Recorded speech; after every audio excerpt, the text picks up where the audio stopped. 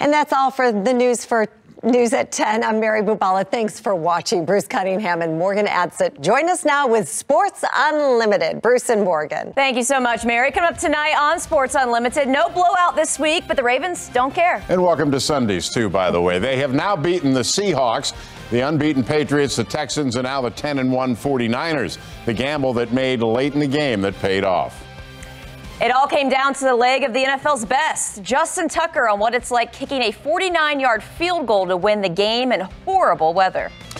Now, Lamar Jackson was far from perfect, but he still set an NFL record, what he's the first quarterback to do in a season, ever. But the play Lamar was still angry about after the game. Sports Unlimited starts after this.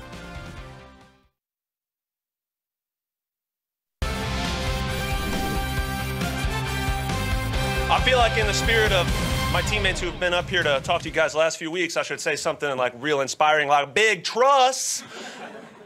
And I'll open it up for questions. Ravens fans rarely have a question whether Justin Tucker will make a field goal. He had another game-winning kick as the Ravens won a tough one against the 49ers. Welcome to Sports Unlimited alongside Bruce Cunningham. I'm Morgan Adsit. For the first time in a long time, though, Ravens fans were biting their nails at the end of the game. Yeah, RG3 got a break in the fourth quarter this week as Lamar Jackson led the purple and black on a 12-play, 6.5-minute drive to beat what many feel is the NFC's best team.